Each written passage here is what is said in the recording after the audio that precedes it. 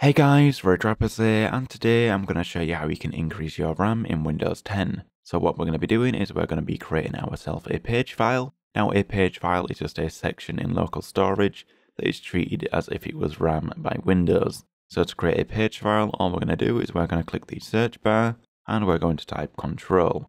And then we're going to open the control panel up, and in the control panel we're then going to click the search bar and we're going to type system.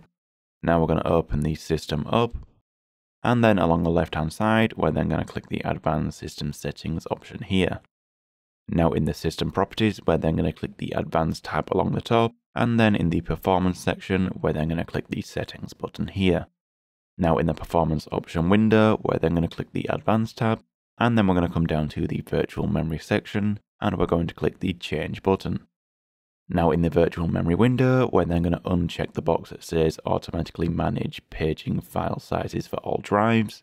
And then we're just going to select the drive that we want to create our page file on. So for me, that is the C drive. And then we're going to select the custom size option here. And then we're going to enter our minimum size. So I'm going to put 16,000. So that is roughly about 16 gigabytes. And then for the maximum size, I'm going to put 32,000. That is about 32 gigabytes.